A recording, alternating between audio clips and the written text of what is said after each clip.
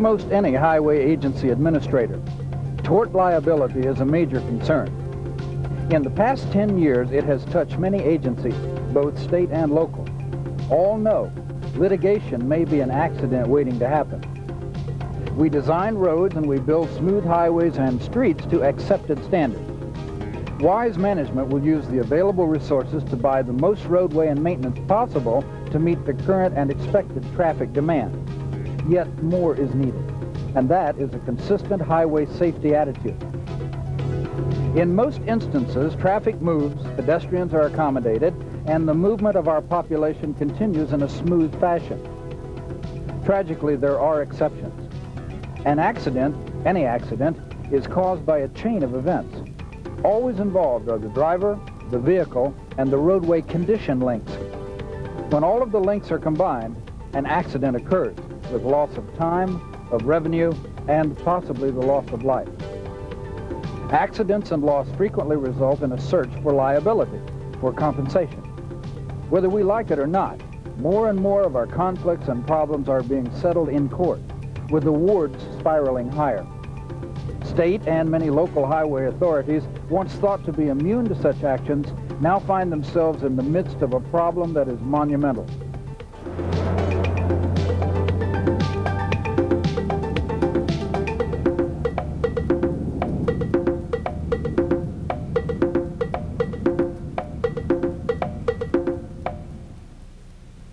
Tort liability. 10 or 15 years ago, the term probably never entered our conversation. Not anymore. The dramatic rise in court actions covering tort liability cases make the term more than a simple phrase. It's a real problem, one that won't go away. This fiscal year, we'll probably spend about $20 million in settlements and judgments for tort liability, and that does not include all of the hidden costs such as lawyers' salaries, engineers' salaries, hiring expert witnesses, and those kinds of things. Those added or hidden costs might add another $8 to $10 million to the total bill. Other impacts are less obvious. Certainly our staff is getting to the point where they seem almost worn out from having to handle this tremendous explosion of litigation that we have encountered. And I would say those are the principal things. A year ago, I think our outlay for settlements and judgments was about $14 or $15 million. So that gives you an idea of the magnitude of the increase, and it seems to be almost increasing exponentially in the sense that the increases get larger and larger each time. Part of that is inflation, but part of it is just sheer numbers of cases. That's not an isolated response, but a symptom of just how big the concern over tort liability really is. Fact, from 1971 to 1985, the number of lawsuits filed against the State of California Department of Transportation more than tripled. Fact, a recent study conducted by the American Association of State Highway and Transportation Officials reported that claims against 40 states, not 50, but 40 states, totaled nearly $7 billion in potential liability. That amount had more than doubled in just a few years. And that's state liabilities, not cities, not counties, not local jurisdictions. Their totals add up to millions more. Where does all this money come from? Well, the tort liability problem has affected our agency most directly by costing us $4 to $5 million over the last 10 years. This is money that should be used to repair the highways rather than pay defense costs and damages to plaintiffs. I think that the tragedy is that all these accidents are occurring, serious injuries are occurring to citizens, and they seek redress of their grievances somewhere. Unfortunately, people seem to think that government agencies all own a printing press and that the taxes that support us are unlimited. So they always join the highway agency in a suit involving an automobile accident, whether the negligence of the highway agency is great or small, hoping to get a bundle of money available for collection. There was a long period in our country's history when government agencies, including municipal departments, were considered immune from litigation of tort claims. Those days are over. The idea of sovereign immunity, a term that sounds like it comes out of the Middle Ages, which it does, no longer works as a protection for state and local governments. Either through voluntary surrender, legislation, or court action, the umbrella of sovereign immunity has all but disappeared in most states. Courts rule consistently that governments must assume responsibility, read liability, for any provable negligence that results in harm to citizens. Two things have happened. As we mentioned, the number of court cases has dramatically increased, and with that increase has come a corresponding increase in the amounts awarded by courts to the plaintiffs. More cases, more money. Personal injury attorneys and their clients have realized the financial opportunities that lie in litigation. All of this complicated by another term we've had to come to grips with, joint and several liability. The fact is that liability laws vary greatly from state to state.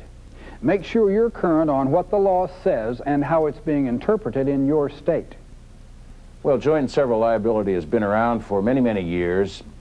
In its simplest form, it means that where you have two or more persons or organizations who are responsible for an injury, then any one of those persons can be made to pay all of the verdict or judgment.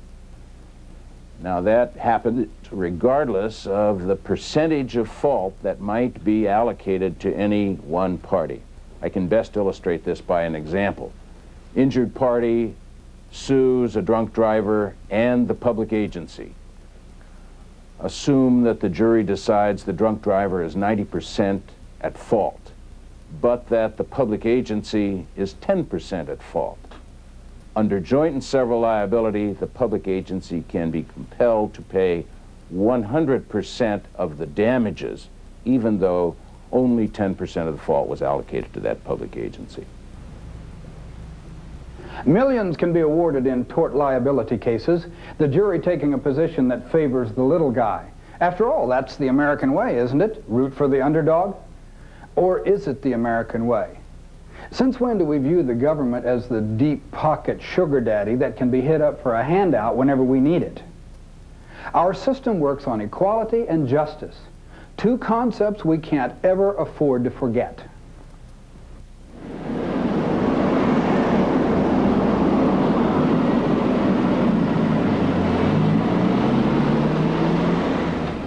In the honest interest of justice, we have to recognize that there are circumstances of proximate cause in which the state or municipality in question really is at some fault. Okay, Tony, let's go on the tour. You want to go the whole loop? Absolutely. We want to see the full range of potential problems. You got it. Everybody got their seatbelt on? Here we go. There are so many road conditions that can have a direct effect on driving conditions, traffic movement, and accidents. It's important to note and remember that all public roads are expected to be constructed and maintained at professionally accepted standards that will provide for safe vehicle operation. Ignorance of the standards or lack of agency funds do not lessen agency liability. Low shoulders. If a vehicle veers off the road here, it could be sent out of control. Whose fault is that out-of-control vehicle? The drivers, who swerved to avoid something in the road? The designers who laid out the system 30 years ago? The road construction crew that built and has repaired the street according to directions? The city or county for allowing the road to exist? Tough questions. Foliage, trees and shrubs that block clear vision of signs, must also be carefully monitored and controlled. Signing has a great potential for problems. Too many signs, unclear signs, hidden signs, damaged signs, all create confusion. Confused drivers are not at their defensive driving best, and that could be the beginning of a serious problem. Construction and maintenance work. Although we all agree that it's mandatory, can really tie things up and make for conditions that can present serious problems for drivers. Weather is a major factor, not that we can do anything about the weather. Being prepared for snow and ice, if that's part of our annual weather pattern, or heavy rains, or blowing dust, or fog, can make a big difference in how people move through our area. The list goes on and on. Every time we take another turn, cross another intersection, encounter another change in terrain or construction. Construction and worker hazards can be very real contributors to safety problems. Like the alignment of a curve. Sometimes it's little more than an outdated road design or layout that needs to be corrected. Barriers and median strips, meant to promote safe and efficient passage, can also be a factor in accidents. All roadside hardware must be properly installed and maintained. If it isn't, it can be a hazard and a liability. Culverts, bridges, overpasses fall in the same category, meant to help, but potential problems. Utility poles figure prominently in a great number of accidents. Pavement defects and potholes are another problem that have got to be high on the list. I'm sure you get the idea. Hard as it is to believe, any road in any condition can be a factor in an accident. The question we must face then is really one of management, risk management. How can we effectively manage the risks involved in the tort liability problem? The answer is really twofold. The first part should be both obvious and worth reviewing again and again. Think safety. Every person involved in the highway program must have safety as their #1 priority. Our primary goal is to prevent accidents, to remove a link in that accident chain of events that we mentioned. Safety first is not just a motto, it must become SOP, standard operating procedure. Correcting problem areas, continuing with highway safety training programs, systematically improving unsafe locations before they become accidents. What's the old saying? An ounce of prevention is worth a pound of cure. In this case, an ounce of prevention can avoid a ton of litigation. The second part of the answer is also very logical. Be prepared. Act positively by implementing a highway safety improvement program that systematically identifies the problems, develops solutions, and provides funds to implement those solutions. It's unrealistic to think that your state, county, municipality will not be affected in some way by the tort liability issue. Claims are inevitable. Be ready to present a solid defense. That way your agency has a much better chance of reducing the scope of that liability. Well, Oakland County Road Commission pioneered a management method called risk and liability management. It consists of 2 phases. The most important is accident reduction. We look at all of the intersections in our county and road segments to determine which has the largest number of personal injury accidents. We try to identify those segments and intersections that are causing the personal injury accidents. Then we establish, we prioritize those lists, and we establish interdisciplinary teams in the Road Commission and utilize local officials such as police officials and the data from the Traffic Improvement Association of Oakland County to discover what we think causes the accidents, and then to take countermeasures to correct the situation and reduce accidents at the site. The most important thing that highway officials can do to reduce their risk of tort liability is to develop a strong and dedicated commitment to highway safety. This commitment must start at the very top and permeate the entire organization. The commitment must include a strong program for effective design, construction, maintenance, and operation of all of the highway facilities, with highway safety as a top priority. That commitment must also include a systematic process for identifying and implementing procedures to correct highway safety problems. Getting an effective risk management program underway is not an easy task, nor one that should be taken lightly. This requires concentrated action and support at the top. That way, people respect the importance and urgency of protecting the agency from crushing tort liability. Is everyone here? We have a full and important agenda, and I'd like to get started. By starting at the top of the agency or department, the chances of risk management being a priority are greatly increased. An organized approach will bear the most fruit. Depending on the size and the financial and human resources available to your agency, an organizational alignment to handle risk management can look something like this. Notice that this group is incorporating legal representation, enforcement personnel, traffic and maintenance staffers, educational personnel, design engineers, and construction people, all coordinated through the supervisor's office. The goal of this group is communication and coordination, getting people to talk, plan, and work together. Engineers and enforcement personnel, legal and maintenance professionals.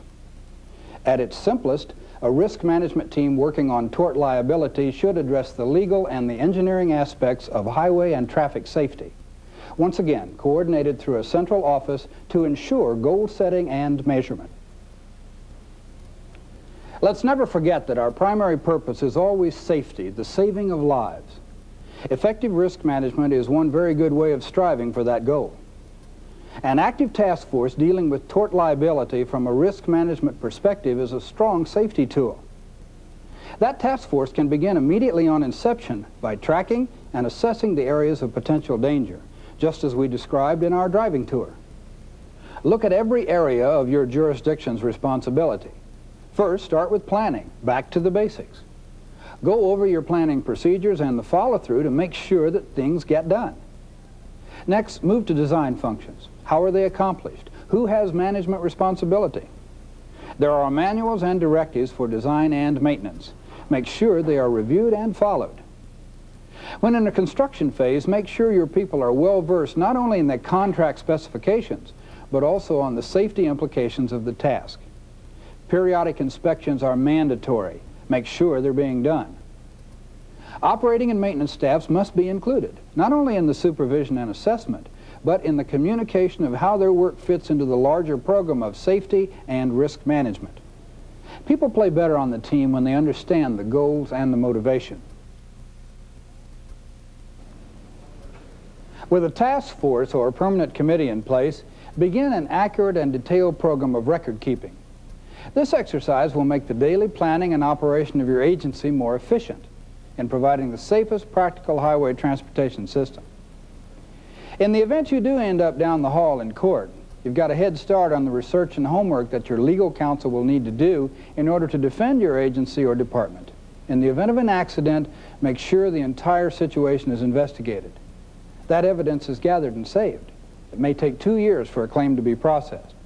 So have and keep all your information. Every accident is a potential claim.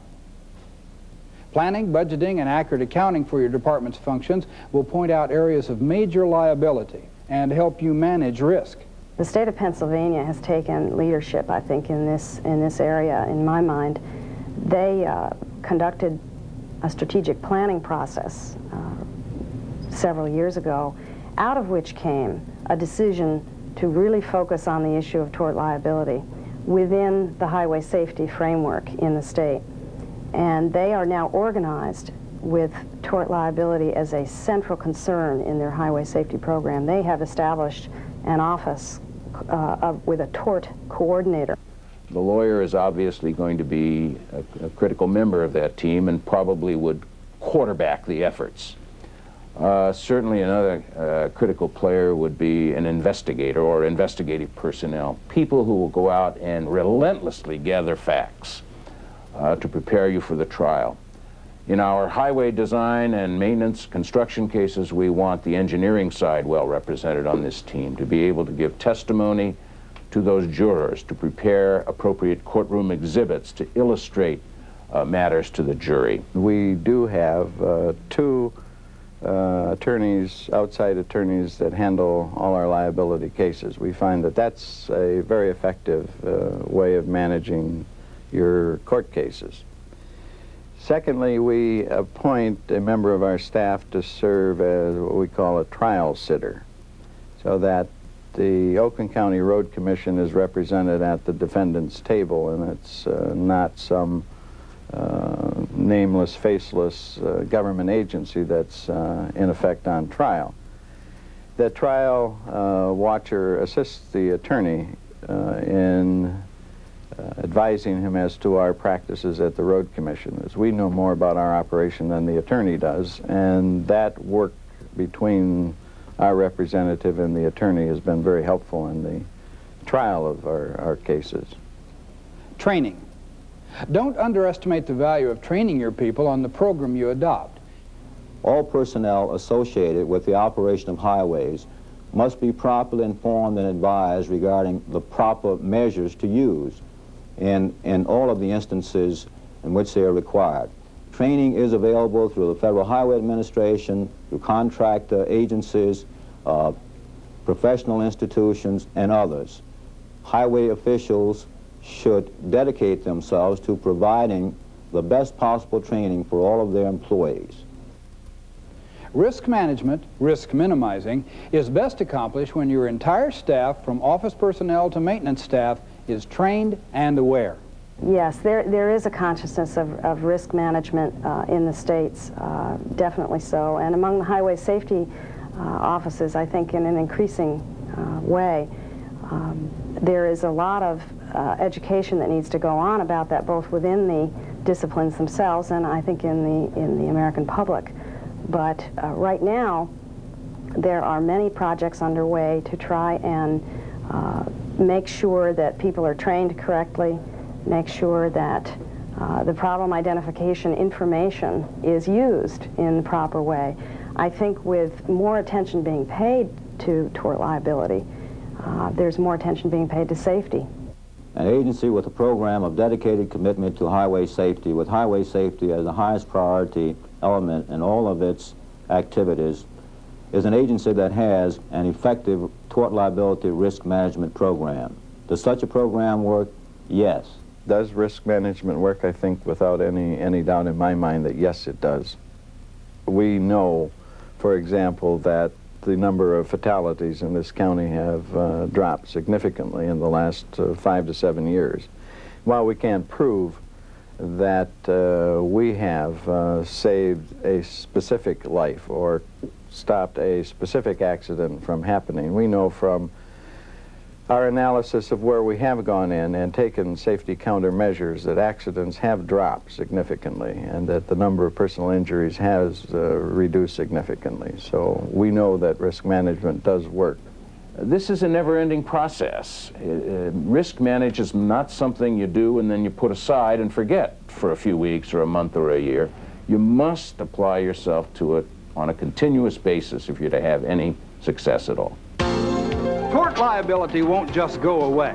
Expect to be sued when there's negligence. Trying to ignore or hoping that it won't happen in your jurisdiction, those aren't realistic approaches to handling a giant problem. Being prepared, actively pursuing a traffic safety and information program, they're not only good ideas in general, they're mandatory in this specific area of concern. An informed, mobilized, organized agency can effectively deal with what otherwise might be a crippling problem.